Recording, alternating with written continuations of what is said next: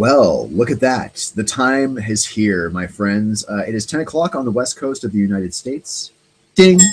It is 0500 GMT, and it's Nerd News Monday, and I got a lot of good shit coming up this week, including impossible technology. Well, not just impossible technology in the basic way, but sort of things that were impossible, that were seemed impossible maybe 20 years ago, and turn out to be realities today.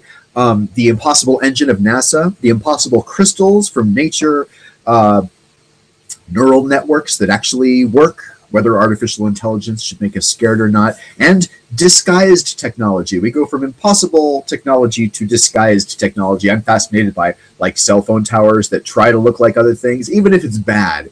I'm fascinated by it. We'll look at hidden cameras, hidden phone chargers, that kind of thing.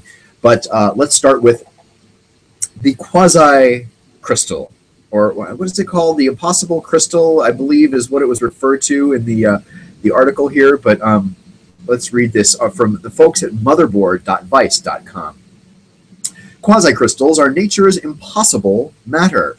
There's a difference, as a science teacher once told me, there's a difference between things that are matter and things that don't matter.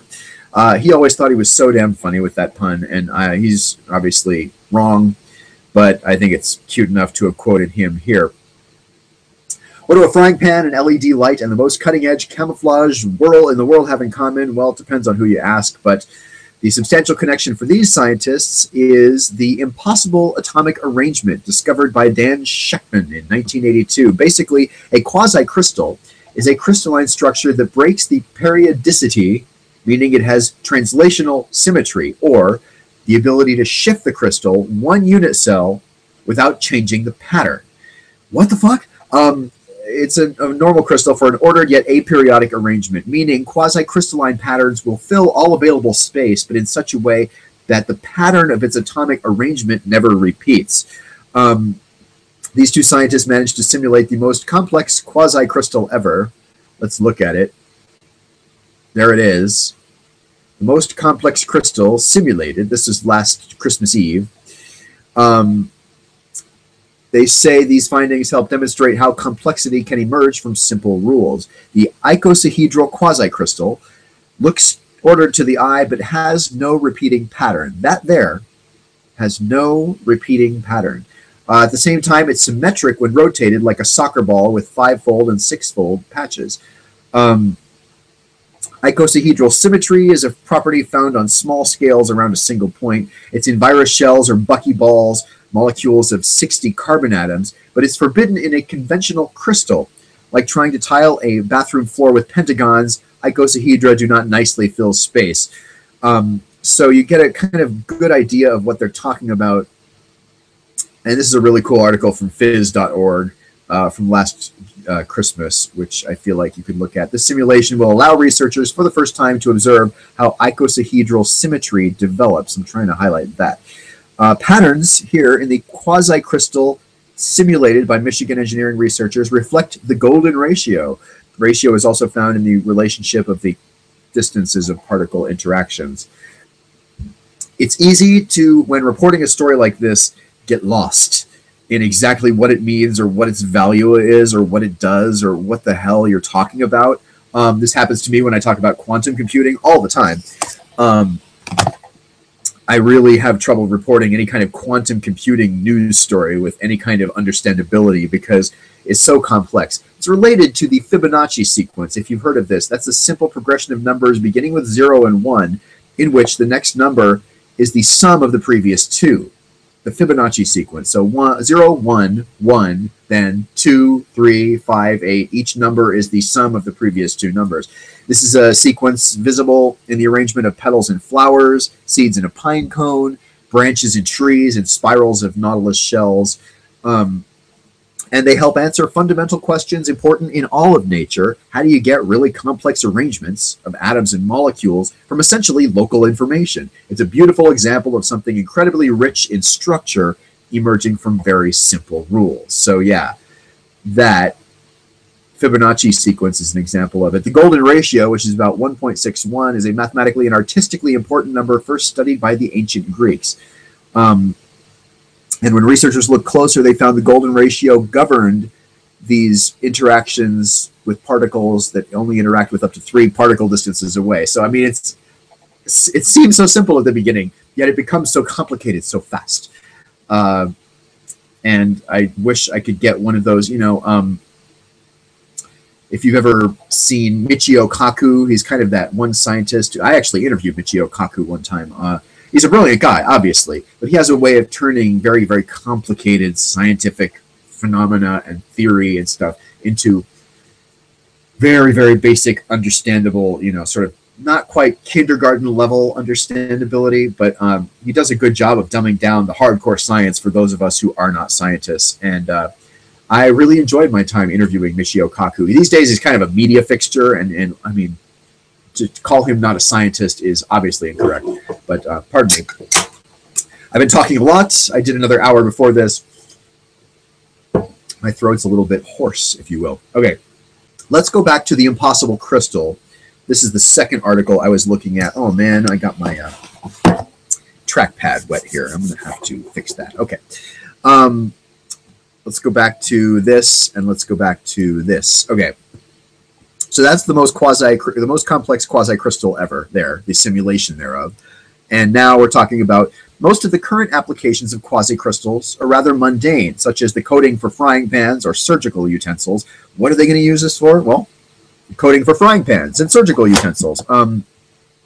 The simulation of this self-assembling icosahedral quasi-crystal opens up new research avenues and development, such as improved camouflage, redirecting light to change the appearance of something, making camouflage materials or any kind of transformation optics materials is about controlling the structure of the material, controlling the spacing of the component materials to control the way light is absorbed and reflected. An article like this really makes you wish there was at least an occasional picture. I guess this is the T-1000 shapeshifter in the Terminator. It's not that the icosahedral quasi-crystal would necessarily be the structure you would shoot for in shapeshifting, but it represents the kind of complexity and control one would like to have over the building blocks of matter. If you understand what's required to get a certain structure, then you could imagine we could change conditions and change the structure we get. Everything about a material depends on its structure. Again, I wish there were more relevant photos here other than simply a electron diffraction pattern or a picture of the T-1000. But again, there's Dan Sheckman. There's the guy who sort of discovered it. It's displaying a model. And what is this? That's what order means. There was a correlation between how it looks in one place versus another. So this is a very deep article. The good folks at Vice.com came out with it. The date on it is May 3rd this year. And it looks like, is this actually an hour on it? Is that what this is? An hour from Radio Motherboard? It's going to be 2 seconds from now, sir.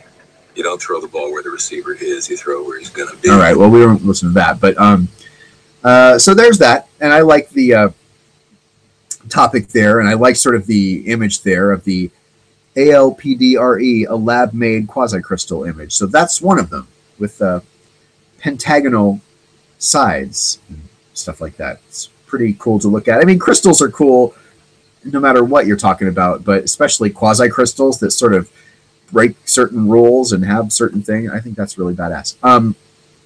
Let's take a look at the NASA Impossible engine while I'm sort of trying to pull up the story here. I'll tell you, you're looking at cBAS After Dark. This is the Nerd News Monday version of the program where we cannot stop talking about nerdy things, technology, science, and everything in between. This article is called Physics Be Damned. We can't stop talking about NASA's Impossible engine. So from impossible crystals to the Impossible engine. This from TheVerge.com last week. Imagine an engine with nothing powering it. No moving parts. Nothing appears to be coming out the back. And when you look inside, there's nothing there either. Oh, Lord. Red alert, folks. Red alert. Something just went off on my tablet, but fortunately I can stop it. The hypothetical premise behind the EM drive, a hypothetical space drive we've been promised one day might take us to Mars. Like the machine itself, the coverage keeps going and going. Experts say it's probably nothing more than wishful thinking and scientific error, but they still can't stop thinking about it. People want the EM drive to be real for obvious reasons. It's cool, it's exciting, it's optimistic, ludicrously so. The drive was originally created by a British inventor who claimed that if you bounce microwaves around a sealed metal container just so, you could create thrust at one end. No moving parts, no propulsion, just thrust. Such an engine would be a godsend for space travel, letting scientists build spacecraft with all that heavy finite rocket fuel and instead launch something simply with enough solar panels to keep the engine functioning. With a working EM drive, we can get to Mars in just 70 days, some have claimed, fulfilling that secular version of salvation, turning humanity into a multi-planetary species. Except, of course, for the physics. If the EM drive did work, it would be breaking some of the most fundamental and thoroughly tested physical laws, conservation of energy and momentum. The first of those states that you can't create energy out of nothing. The second says that to create movement, you have to have equal and opposite movement. Scientists who have backed the EM drive are claiming to have created thrust from nothing, therefore breaking both of those laws at once. No gas coming out the end, nor anything as insubstantial as ions, which is how weak but real ion thrusters work, and yet they say the drive is creating thrust. It's like saying you can get your car moving by sitting inside and pushing on the steering wheel, says Sean Carroll of California Institute of Technology. He adds, none of the expectations for why the EM drive might function make any sense. One of the theories states the drive is somehow gaining traction by interacting with the quantum vacuum. Okay.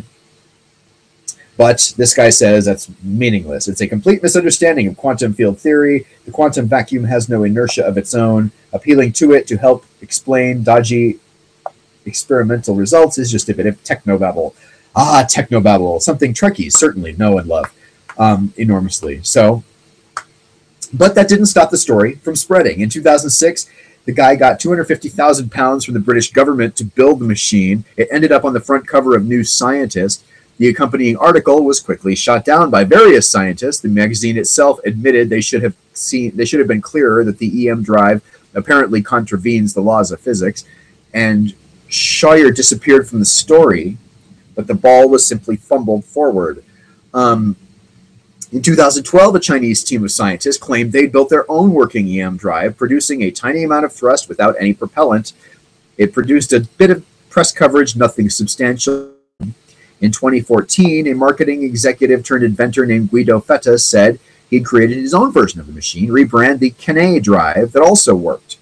Fetta's machine was tested by a small team of scientists from NASA Eagle Works, who said that, yes, amazingly, this thing was producing thrust. And while the drive seemed to be less powerful than the Chinese experiment, it was still staggering. With that, it really took off. A first report from Wired UK claimed NASA validates the impossible space drive. Various articles followed a similar theme, many of them taking an appropriately skeptical stance, but giving credence to some of the claims nonetheless. There's the prototype. But Discover magazine pointed out in a thorough debunking of the entire concept, the science produced by NASA Eagle Works just doesn't stand up. Even ignoring various methodological ambiguities, especially over which parts of the test took place in a vacuum, the paper reported thrust was generated by a version of the EM drive that was designed not to work. Okay, that confuses me. The paper reported the thrust was generated by a version of the drive that was designed not to work. The difference between the two drives is that one had slots engraved in one side designed to create an imbalance in the microwaves, and thus the theory goes thrust, while the other had no slots. The fact that both versions were found to be creating thrust could suggest the scientists involved don't quite understand what they've created or made a mistake. Does that make anybody else think of the Big Bang Theory when Sheldon made a mistake in mathematics? He was off by a factor of 10,000 and yet discovered an element, and Chinese scientists confirmed it by sort of faking some of their data, and all of that went on. Sheldon was completely horrified of his success, was angry and unhappy, and was getting raises, and was on, Science Friday. Ira Flato even guest starred on NPR's Ira Flato. Is it NPR? I don't think it is NPR. I think it's the other one, APM, American Public Media, has Science Friday with Ira Flato. Anyway, back to the article here real fast. It's the impossible engine, and they keep thinking it works. And so people keep not dropping it. A recent report revealed, let's see here, radio signals of terrestrial origin supposedly picked up by Australian telescopes actually originated from a staff microwave. Experimenters make small mistakes all the time. In the end, the results of this one mistake, neutrinos moving faster than light, were traced to some loose cables. So it looks like it's really not true. The scientists keep telling us it's not, and yet experimenters and inventors keep claiming to have built it, and tests keep seeming to confirm it, even though we can't let it go. There was also another thing, and just let me pull up. I don't know if it was new enough to appear on Google News or not, but my buddy in Hawaii posted an article about flywheel energy storage. This is not an engine so much as a flywheel, and I think, is it this one? This doesn't look like a site I've seen before. Ireland announces a new energy storage plant that is based on flywheels. How to store large amounts of renewable energy created during windy or sunny conditions for instantaneous use. The new hybrid flywheel energy storage is to be built at a site. This website doesn't appear to be loading properly, for one thing. That's why I hate going to freaking weird websites I've never heard of, because stuff cuts off. But this is about a month old. Electricity from renewable sources such as wind turbines or solar panels is used to spin the tube or flywheel at very high speed. Because it's near frictionless, it continues to spin efficiently until such time as the energy is required back in the electricity grid. At that point, the kinetic energy stored in the flywheel is used to generate power, which is fed back out onto the grid. Each flywheel is around 2 meters in height. They're buried in the ground to reduce visual impact.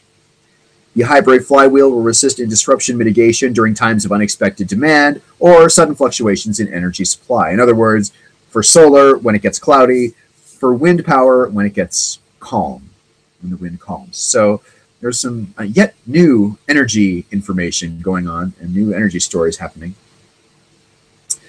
Speaking of impossible, let's talk about force fields and warp speed. No, not force fields and warp speeds. Force field and transporters. Dr. Michio Kaku, this is again for 2008. This is actually even before I interviewed him. But he was saying it's possible within decades. That's sort of what he told me in my interview when I was on the radio in San Francisco. Teleportation and force fields could become scientific realities. Time travel will also be possible in the future, according to Michio Kaku, who says he studied a range of scientific impossibilities and concluded most will almost certainly be achieved as our knowledge expands. Applying the rule that unless something breaks a law of physics, then it's not only possible, it's sure to be built someday. He's established a hierarchy of impossibilities, separating those phenomena that are sure to remain science fiction from those which are likely to become reality. Class 1 are likely to be realizable. Class 2 may take centuries to perfect. Class 3 are truly impossible. And in Class 1, he puts teleportation, likely to be achieved through quantum entanglement, whatever that is. Telepathy, made possible by improved MRI machines that can effectively read minds. And invisibility, which will be achieved using recently built metamaterial. We've covered metamaterial in this show. It's capable of bending light. Also, they're saying alien life will most likely be discovered within decades as our ability to analyze the universe improves. All right. Class 2, within millennia, possible. Time travel, parallel universes, and traveling faster than light. So warp speed in the next millennium, according to Dr. Michio Kaku. And then the actual really, really impossible things, perpetual motion machines and precognition, both of which break the fundamental laws of modern physics. What is unthinkable today might not be forbidden in a few decades or centuries. And that got me thinking, okay, we talked about the impossible crystal that turns out to be at least realizable in some theoretical way. We talked about the impossible engine, which, again, isn't physically possible. It seems like it's in Class 3 there from Michio Kaku, but scientists keep trying, and the media keeps latching onto it. And then, you know, how many things do we have today that are actually were considered impossible even, I don't know, let's say 20 years ago? Well, I have an article to share with you. Here we go. From the folks at Business Insider, which is a website I do know and I do like. Let's go back to page 1 of it here so I don't ruin the reveal. 10 everyday things we have today that were impossible 20 years ago. Let's take a look at this article because, I mean, I think this is a good perspective, right? We're probably not going to get to precognition. We're probably not going to get to certain things. Certainly not in my lifetime. Warp speed probably will not be real in cBas's lifetime. But, you know, I forget even the name of the rule. Computing power is growing in exponential, ways. Like, was it Bill Gates who was quoted as saying, no computer will ever need more than 640K of memory? It's just absolutely inconceivable that a computer will need more memory than that ever in the future. Like, for one thing, what's he doing saying something like that? And for another thing, I mean, 640K is a laughable amount of memory. I don't care what kind of memory you're talking about these days. And that's only been in like the past 20, maybe 30 years. So let's look at the 10 things, everyday things we have now that were impossible in 1995 or so. The iPod, your entire music collection in your pocket. Suddenly you can carry around more music than you can even physically listen to in a week and carry it with you everywhere. Of course, that's only gotten better since the iPod came out. In terms of capacity, the resolution of video displays, the ability to run apps, smartphones changed a lot of things that were completely impossible. And one of the things I love about it is, I got my Android and my iPhone. I actually have another device over there that I use as well. And I can carry around in my pocket, actually, where's my little media drive? Oh, this is over there. I have this little Wi-Fi media drive. I literally can carry around all of my favorite Star Trek movies, entire series, entire seasons of other series, entire series, depending on the series. And it's streamable over Wi-Fi on my phone. I mean, I don't have a very big storage on this iPhone. That's why I use that to stream a lot of storage. But, if you have a big enough iPhone, you don't even need that separate gadget. But either way, such a thing was completely inconceivable 20 years ago. And comedian Patton Oswalt makes this point. Wouldn't you love to go back in time 20 years and talk to yourself? And the joke he makes is, oh, what are you listening to? My old Walkman. Oh, I remember that. Okay, now take the cassette out of that Walkman, snap it in half. All of the music every song you've ever heard and every song you've ever liked and every song you will ever like is in a device the size of half of an audio cassette. And, that's the reality. The iPod changed the world in a very real way, and it was completely impossible only 20 years ago.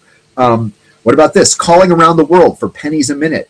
Skype and other VoIP applications offer free client-to-client calling and super affordable client-to-phone calling. The UN Refugee Agency staffers use Skype to call home from as far away as Afghanistan and Sri Lanka. Again, where you are in the world doesn't really matter. I was in Mexico for a year teaching English, and Skype was a fantastic way of seeing my friends and family in the States, and VoIP, just plain old audio VoIP applications, were a fantastic way of just calling my mom whenever I felt like I wanted to call her. I had the VoIP app on my phone with a data plan, and literally, it's just like having a cell phone that can call internationally, only how much does it cost? $0. That's right. It's pretty badass. And international dialing from a cellular phone was not something possible 20 years ago. It was not really even conceivable for most of us. Let's look at what's next. Worthwhile hybrid cars. Interesting, right? Consumer hybrid car technology saw a hiccup when petroelectric motors ran out of money. I don't even remember hearing about that in the 70s. It wasn't until 2001 when the Prius came out. Now we've got Priuses and Nissan Leafs and everything else. They're still expensive, though. But the Tesla's coming. That's another big deal. 64-bit processors. That's what I was just talking about. This Moore's law, the idea that computing idea that states processor speeds double about every 2 years. It's held true since 65. It's expected to stay true until at least 2020 or 2015 and 2020. 64-bit processor is an amazing piece of processor design that can tear through computer calculations faster than 32-bit processors. Well, why would we build it if it couldn't? Burning a CD or DVD. That was impossible 20 years ago. Think about that for a second. Burning a DVD or let's say a Blu-ray disc. Blu-ray discs were also inconceivable back then, but CDs are now not only burnable, it's almost passé. Certainly digital data is not, but to burn something on a CD, an old school audio CD, I mean, unless you have an old car stereo, or, you know, I mean, even modern day computers don't include a CD or DVD drive built in anymore because, you know, we're all going smaller and thinner, and tablets don't have it. Like, I have to connect a DVD drive in order to burn or read a DVD on this machine I'm broadcasting to you from. So, I mean, not only was burning a CD inconceivable 20 years ago, think about what it takes to make that technology sort of not obsolete, but you can see it from here. You know, you can see obsolete CD from here.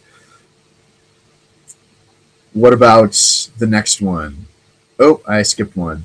A huge repository for the world's video content. Our friends at YouTube, in case you're watching this on tape, if you're watching the recorded version of CBAS After Dark instead of CBAS After Dark live at 10 p.m. on the West Coast or 0500 GMT, it's actually 1026 and 0526 GMT. But yeah, what's YouTube not have? I believe Dane Cook made a joke, comedian Dane Cook made a joke where he talked about how, you know, not only is there everything on YouTube, you could pound the keyboard with your fist and get GHJKL semicolon. And not only will there be something on YouTube with GHJKL semicolon, there'll be a kid wearing a GHJKL semicolon t-shirt and singing on the internet along with, you know, Nicki Minaj or something like that. Like, I mean, it's really, really getting that ridiculous, the amount of content that's on YouTube. And it's increasing every day. Internet over the air, Wi-Fi routers. I mean, I'm trying to think. We did have the internet 20 years ago in 1995. I could check my email in 1996 when I first went to college. But think about, I mean, I didn't have my cell phone yet. We didn't have 3G technology that lets you use the internet mobile.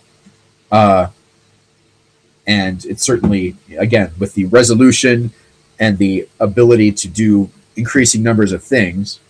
Oh, yeah, movie editing in your living room. This is something I saw coming.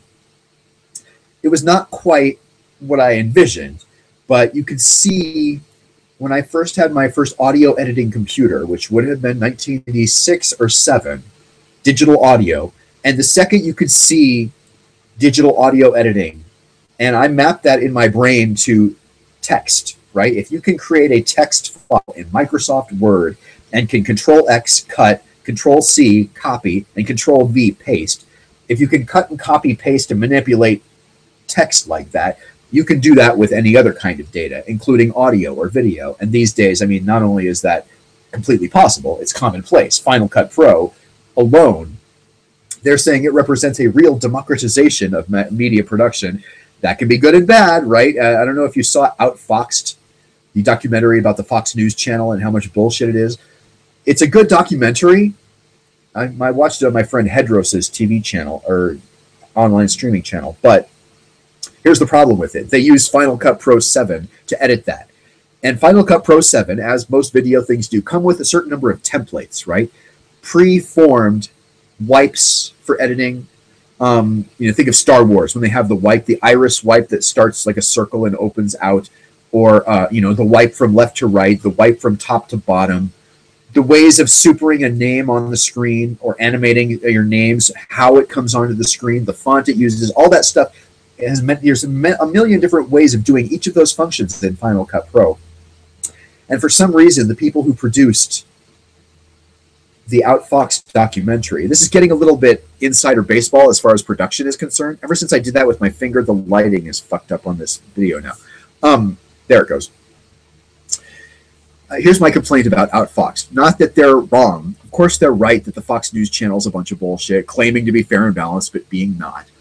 But here's the problem. They decided to intentionally use every single editing wipe, every single font, every single live font, every single sort of bell and whistle, trying to show off the flashiness of their documentary and look how technological and futuristic we are. The problem with that is that results in a very amateurish look overall. It looks like some kindergartner did it on Movie Maker on Windows. You know what I'm saying? And the real way of doing that is less is more. Pick a font, an animation style, a wipe, or a small subset of them that work together, that look good with each other, and then stick only to those. The reason being is it becomes too distracting for the viewer who's not understanding what they're seeing, and for the savvy viewer like me who knows what Final Cut has and offers and does. It's like, okay, really, is there not one wipe you're going to avoid using? Is there not one font you're going to skip just because you want it to look all flashy and interesting? It looks like an amateur thing. It's amateur hour. And so the democratization of filmmaking has its good side. Everybody's a filmmaker now, but again, less is more. You want to sort of be reserved in it, and if you want to do it and look pro, don't use every fucking template in the basket. And I think pros would agree with me on that. All right, producing a movie in your living room, bing, bang, boom. DVR technology, of course. The good old TiVo, which is gone now, sadly. I don't think the TiVo is really there anymore, but the DVR is certainly not gone. VCR programming wizards could videotape programs. That was me, by the way, yes. In the 80s and 90s, I was the one Mom and Grandma went to when they wanted to tape their soap operas or Law and Order, or whatever the show may be. I was the one who understood how to program. Do you remember VCR Plus?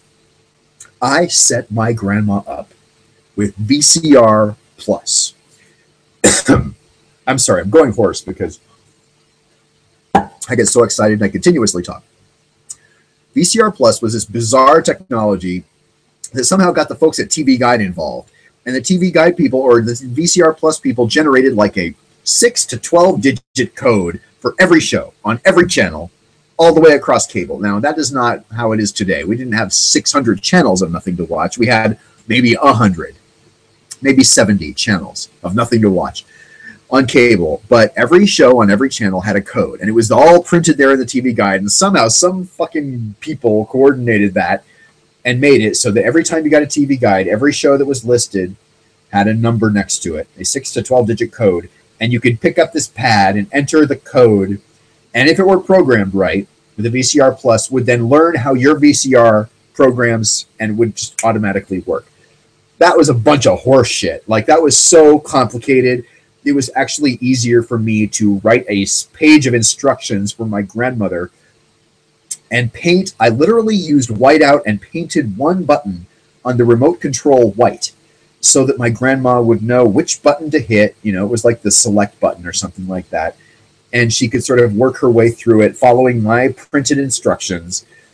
That VCR Plus thing was just a mind. And so I think about how far we've come with DVRs today and TiVo of the past 10 years. God, I miss TiVo. TiVo was fantastic. But, and we've come so far from the VHS era of taping things that it's almost mind-boggling. And if I could go back in time and tell myself, oh, that VCR Plus shit, man, you're going to be glad when it gets to be 20 years from now, because it's going to be so effortless to record anything you want, and large collections of it, by the way. If you want every Star Trek that's been on in the past 2 weeks, there you have it. If you want to record everything that just has William Shatner in it, Star Trek or otherwise, it can do that. The DVRs are really, really sensational. And again, completely unimaginable 20 years ago, 25, 30 years ago, too. Number 10, video chat. We sort of covered this in the previous VoIP category, but yeah, not just video chat, but FaceTime, right? Not just Wi-Fi, not just internet video chatting on computers connected with wires, but actually using it on your phone wirelessly and walking down the street, or probably less wise to do video chatting in your car while you're driving, but it's not impossible technologically. All of those advancements happened over the past 20 years. And I had other articles too. That was from 2011. And here's a whole other websites. 5 mind-blowing ways science has done the impossible. This is from crack.com. This may be like a joke. 5, recording your fantasies and dreams. I don't know what that is. Oh, I see. UC Berkeley developed a way to literally see what your brain sees and did it by manipulating the magic of YouTube. Huh. Okay, whatever. I think this is bullshit, actually. Teleporting information. All right, maybe it's not bullshit. This is not my favorite article that we're talking about. Changing, creating black holes. That's not useful, or for most people. And last, creating something from nothing. All right, I'm over that article. That article is not as interesting as what I'm talking about or what I'm trying to do. Crack.com does this weird thing where they walk the line, kind of walk both sides of the line. Unlike The Onion, which is all satire, or news sites, which are all supposedly as true as they can be, that Crack.com seems to be half bullshit and half real. Let's look at newscientist.com. I trust that website. I've been there before. 10 impossibilities conquered by science. Analyzing stars. This is going to be as unrelatable to the regular person as the previous one from Cracked, I guess. Meteorites coming from space. Heavier than air flight. Space flight. Harnessing nuclear energy. Warm superconductors. Okay. 7 black holes. Okay. Cracked actually touched on black holes. Donuts. No, that's an ad. Creating force fields. Here we go. This is one of the ones I wanted to talk about. Michio Kaku referenced it, but we didn't hear much about it. This classic of science fiction went from wild speculation to verifiable fact in 1995 with the plasma window. Brookhaven National Lab. The plasma window used a magnetic field to fill a small region of space with plasma or ionized gas. The devices are used to reduce the energy demands of electron beam welding. The plasma window has most of the properties we associate with force fields. It blocks matter well enough to act as a barrier between a vacuum and the atmosphere. It also allows lasers and electron beams to pass through unimpeded, and will even glow blue if you make the plasma out of argon. Oh shit, that is tremendous. The only drawback is that it requires huge amounts of energy. Well, how are force fields not going to create huge amounts of energy, Invisibility, another staple of science fiction. Nothing in the laws of physics says invisibility is impossible, and invisibility cloaks have been experimented with. Basic design in 2006, again with metamaterials.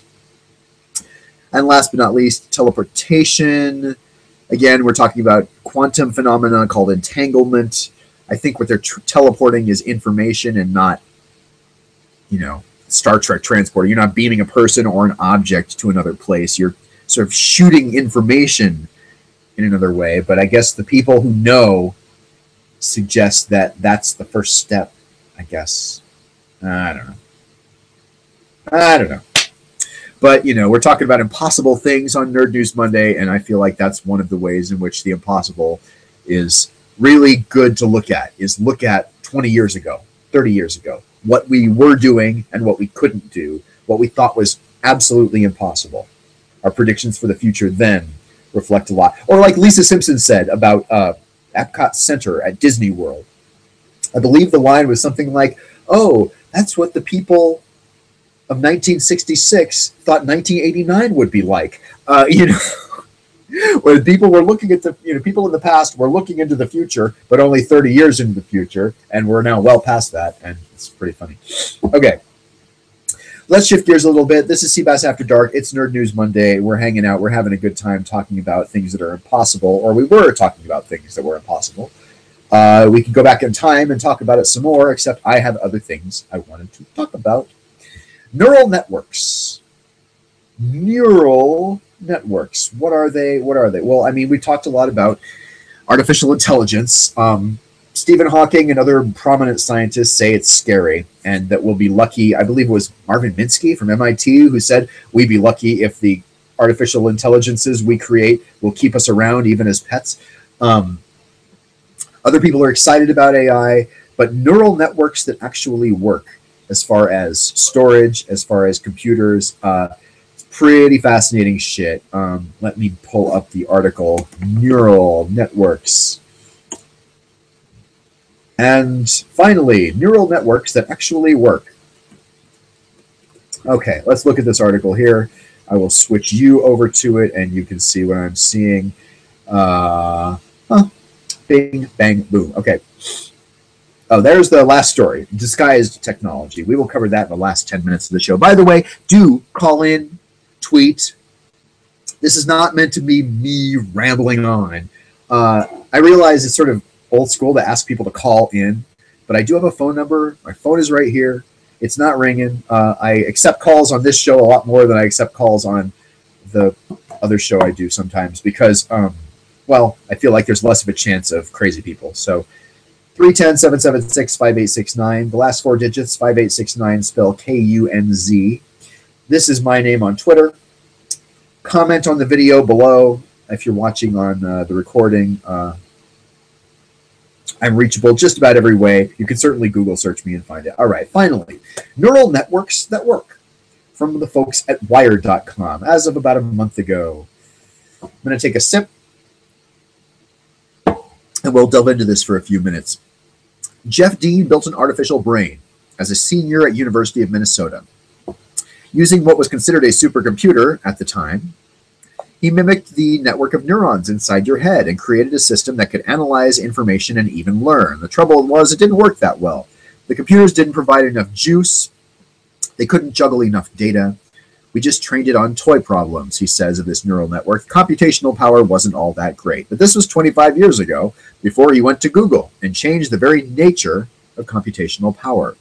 As one of the earliest Google engineers, he created the fundamental computing systems that now underpin Google's vast online empire, systems that span tens of thousands of machines.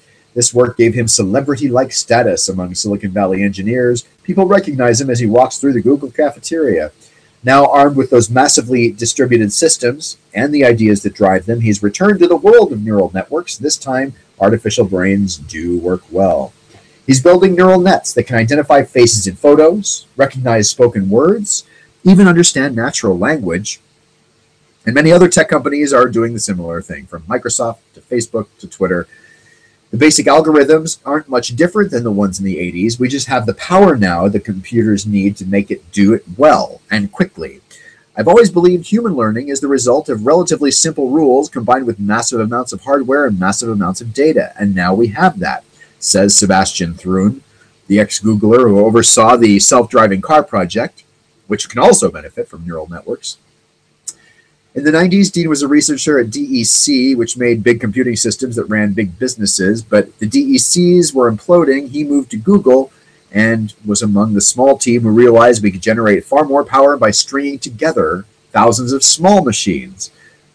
Hello, what is that starting to sound like? Stringing together smaller things to make a bigger thing that can sort of combine the power? That sounds like the human brain. To me, I was only in psychology school for a relatively short time, but I know enough to know that essentially each brain cell has life but not intelligence, but you have 100 billion of them together. That's something. Process data across all machines as though they were one big computer. Tools were the secret weapons that enabled Google's search engine to serve millions across the globe. Others started using similar tools, and now they can identify the voice commands you bark into your phone. In Microsoft, similar neural net similar neural nets underpin a new Skype tool that translates instantly one language to another. Hello, Trekkies. Are we hearing something sounding familiar there? Instantly translating one network to another, or one language to another. That would be the universal translator that Captain Kirk waved around. It looked like an old-fashioned microphone, strangely. That was just a prop. Now we have it for real. Targeted ads, brain-like algorithms, deep learning is the catch-all term for this. And in the years to come, it will remake far more than just Skype and other products. Like Thrun, Dean says, we can improve our self-driving cars, helping them better understand the world around them. If it can help cars learn, it can help other machines learn. In other words, sentient robots are probably coming down the road. Let's look at robots. Is it Lowe's that has a robot? I think so. Can we see the Lowe's robot? Here we go. I guess they're just testing it in California, but check this out. That would be an ad. Okay, let's say fuck the ad for a second. I don't like having people look at the ad. And the comments, by the way, are always kind of funny. This is it. Robots are taking over. First, the auto industries. I'm going to piss on the fucking robot if it comes to the Lowe's near me. Also, never stop hunting for someone to help you in the store. There may soon be a robot to the rescue. I'm Jen Markham on Buzz 60. Lowe's is testing out what it's calling a robotic shopping assistant in one of its Orchard Supply hardware stores, a chain acquired by the home improvement retailer last year. Okay, so it's Hello, Osh. I am Oshbot. What are you looking for today? Besides greeting customers, the Oshbot can also answer questions I'll take you to the plum 16-ounce flat contoured handle hammer. in 2 languages. Initiate video conferencing when someone needs additional help. ¿Cómo le puedo ayudar hoy? And use the built-in 3D scanning camera to identify products. Can you place the object in my viewfinder? Is this the item you're looking for? Yes. I'll take you. Lowe's says it will begin testing 2 robots at the San Jose, California store before the holidays, but there's no plan yet to put robots in every store nationwide. It's cute, but I think I speak for a lot of wives out there. When this technology we better use on a customer rather than the product. Like if my husband walks in asking for pipes and a wrench, he can do one little scan on his big dumb face and go, "Why don't you call a plumber?" All right. You know what? A lot of those smart-ass little cutesy news things do not amuse me. That one did. Scan the husband's face and determine he needs not pipes and a wrench, but needs to call a fucking plumber. That's funny as shit. Other robots. My sister and I saw, it was a Honda commercial where they show Asimo. You know Asimo? Little, like, astronaut-looking robot. Let's just do an Asimo video here. Here's Asimo.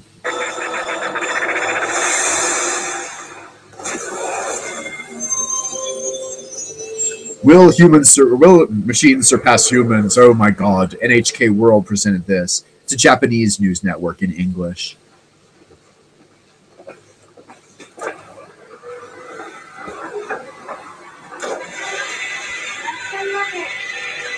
Welcome.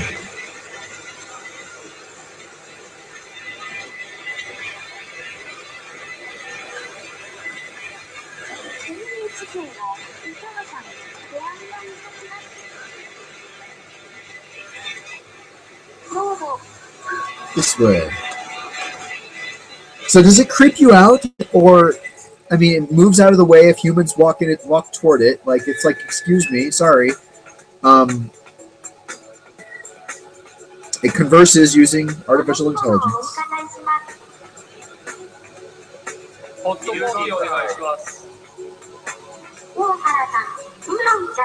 Oolong tea, Mr. O'Hare. Coffee, Mr. Oga. Milk tea, Mrs. How about that? There's something that you never really hear bragged about much. All 3 of them said what they wanted at once. All 3 of them. And it understood that. Like, that's pretty badass. And I think that's pretty interesting that, you know, it understands multiple utterances in a very, I don't know, I think that's fascinating as hell, the fact that all 3 people can talk at the same time and the robot can understand all 3 things. But again, you know, a lot of people look at Asimo and see the robots from iRobot with Will Smith, right? Where all it takes is a little bit of hacking for the robot to like start killing people or doing whatever, right? And I mean, I guess that's probably the fear that such a thing will always face.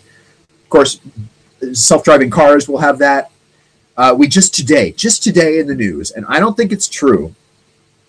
Let's go back to the web for a second. I'm going to pull up. I mean, I'll pause. We'll look at more Asimo in a minute. We got about 10 minutes left. Let's go to the news and look at the article about the guy who claims to have hacked the airplane.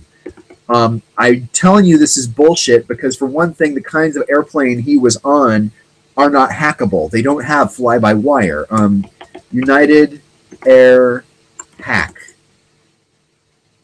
Now, the United Airlines people are offering for certain hackers free miles if they can find security weaknesses on their website.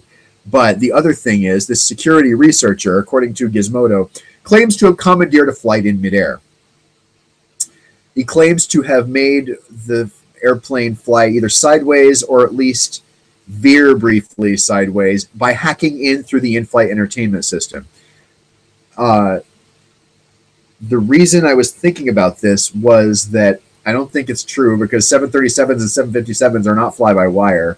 And even if you can hack the in-flight entertainment system, there ain't a way in. You can't get there from here. There's no way to hack into the computer because the control surfaces of the airplane are controlled manually. So I don't know. It's interesting that this guy is claiming he has been banned from all United flights for life. So that sounds like United is seriously scared of him. On the other hand, knowing what I know, it's like there was an episode of the sitcom Modern Family where Luke, the son, is staring at a ball floating in the swimming pool. And his mom's like, "Come on, Luke, it's time to go." He's like, "Not now. I'm making the ball move with my mind." And it's the wind, like if the plane started going sideways, it's likely that he doesn't know the pilot didn't turn the wheel sideways. He's in the fucking passenger compartment, like I feel like that's a story we're going to find out. This guy's full of shit and looking for his own kind of, he wants to be interviewed on TV. He wants to be famous. He wants to be known, and that's what that is. I want to look at a little bit more of what Asimo can do here.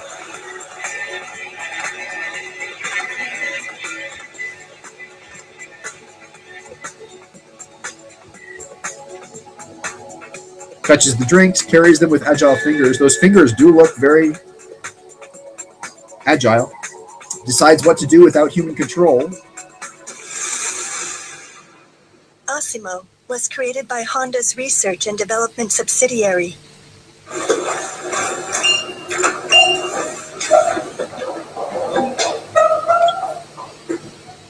We were allowed to film their top secret robotics laboratory. I love that.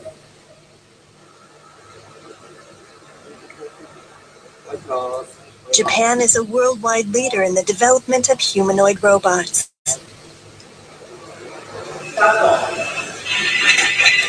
Asimo can hop on one foot. Crowning achievement.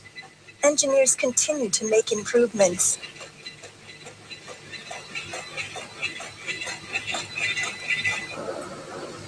Asimo's most innovative feature is its advanced intelligence.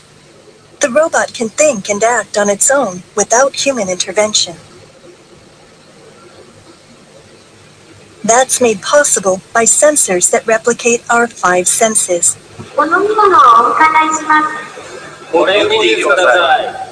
Asimo's head contains 8 microphones. It uses them to listen and engage in conversation. Okay, so he doesn't always understand, but he can say he doesn't understand. Cameras work as eyes. They can detect humans and use stored data to identify them. No facial recognition problem. Face register 2. I don't think so. But please cover your face. Asimo's artificial intelligence analyzes a vast array of information. That's how it understands people's requests and takes appropriate actions. Okay, so I'm going to pause it. I didn't really want to watch the whole thing here, but just to watch a little bit of Asimo, just so we can see robots are, really awesome, and are growing in intelligence and ability to do things. The one thing that robot lacks, and I think, and we found this when we watched iRobot, right, the movie with Will Smith, was a face. That robot looks like an astronaut, partially because it's got this big, dark shield in front of it. And, it's got this backpack as well. So I think that probably to make a robot look like something familiar is step one. You want it to be recognizable and look harmless. So they make it short, so it looks like a little kid, in an astronaut suit or something like that, a spacesuit. You want it to be non-threatening. Certainly, it can do a lot with gestures. When you saw the guy walk into the building, it sort of did a welcome, like a welcome thing. Welcome, Mr. So-and-so of NHK. Follow me. And then you sort of used hand gestures. But part of the thing, and I've said this ever since the 80s, there's a robot movie that is my favorite robot movie because of the face of the robot, the expressiveness of the robot. And the robot is Johnny 5, a.k.a. Number 5 from Short Circuit. I'm going to see, off the top of my head here, I did not plan to do this, but Johnny 5 robot. Let's just see, is there any sort of clip of Short Circuit on? Because here's the thing, many people in real life have now in the same way people have, there's like whole clubs devoted to people building an R2-D2, a full-size R2-D2 replica. I've interviewed R2-D2. You can see pictures on my Facebook page of me, a microphone, and R2-D2. And the thing about that is that R2 doesn't talk, so it's hard to interview him. But as a guy with a remote control, controlling the rotating of the body, controlling the rotating of the head, the twinkling of the lights, little various appendages that can extend. I'm scrolling through the different Johnny. I'll let you see what I'm seeing here really fast. We're about to wrap up. We're 5 minutes away from closing this down. But Johnny 5 the robot had an incredibly articulated face. And that's the part that I feel like nobody... Well, let's look at this clip from the Short Circuit movie, and you can sort of see what I'm talking about. Short Circuit. I won. Oh, good Lord, not again with the ads. Yes, always, depends. Undergarments there. The great Michael McKean. Let's skip forward to when it comes out of the box. Hello, Bozos. Benjamin, oh, come here, give me a hug. Oh, it's so good to see you. Woo-hoo. Okay, you can sort of see the side there. You can see the little eye shields there that function as eyebrows and eyelids kind of combined. Those things can actually look angry if they point them the right direction or not. The actual eyes themselves can extend or turn red. For you, from See that? They can go up or down here. They can look up or down. The little mouth blinks. These little vents on the side can extend, or like this. It does so many different things, and the result is a surprisingly expressive face. All natural granola brownies. No preservatives or additives. That's the real one. That's the real number 2. Number 5. Number 5. Please, call me Johnny 5. Johnny, you have taken name for yourself? Oh, choose many things for myself, but did not choose traveling in a box. So yeah, I mean, there's the robot that I love above almost all robots. I think the one robot I probably like more because of my childhood attachment to it is the robot from Lost in Space, Danger Will Robinson, right? Now that one didn't have as much of a face. It just had blinking sort of head and eyes that kind of glowed and a mouth that blinked. But, you know, robots are getting better all the time. The one thing I feel like Osimo is lacking is a kind of expressive face. If we can, and the thing I know about it, Sid Mead, if you know anything who Sid Mead is, he's the one who designed the Johnny 5 robot. And that face and the head and sort of the mechanism underneath that allows it to turn left and right, to tilt, to look up and down. You know, all of those functions are very lifelike. And it took, I think, 3 different robot operators to make the original Johnny 5 in that first movie work. What we saw there was from the second movie.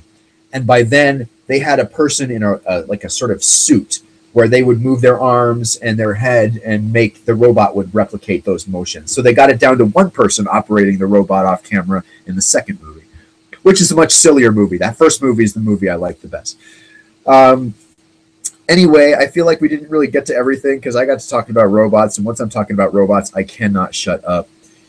But essentially, that's it for Nerd News this week. If you have anything you want to continue or you want me to mention, please drop me a line at the phone number you see on the screen. Text me, send me a tweet, put a comment on the video here, whether it's live or later. You can comment on the videos on YouTube, and I'm able to do that. I'm not as able to look in live chatting as I wish I could because it's hard enough to juggle all this shit and try and keep some kind of train of thought. Maybe you've noticed I tend to ramble at times anyway.